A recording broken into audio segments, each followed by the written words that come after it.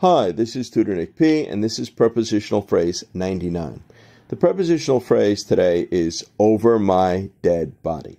If somebody says over my dead body, it is a way of saying absolutely not or under no circumstances.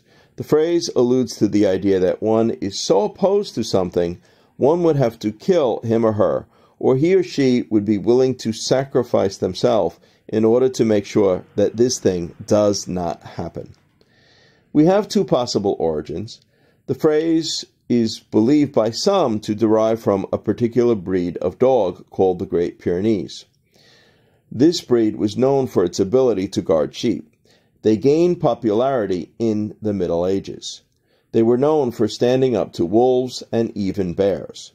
If a farmer's sheep were ever found dead or injured, and this breed of dog was guarding them, it was usually found dead as well. Thus, the phrase, over my dead body, was born.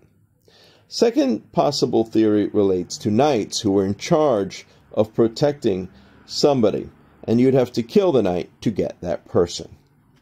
Okay, let's continue.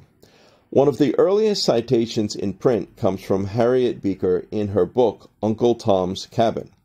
Here is the quote, "I'll give my last drop of blood, but they shall not take you from me. Whosoever gets you must walk over my dead body." Okay, and we got 4 examples to show just how it is used. All right, here is the first one. Watch out for your friend Tammy. She has been flirting with your husband. She has every intention of stealing him away from you. And of course she responds, over my dead body. Number 2, my mom said I could go to spring break over her dead body.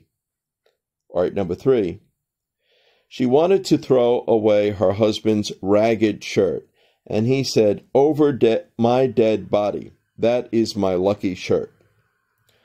Number 4, my friend Jane wants to drop out of school to marry her boyfriend, and her father said, over my dead body.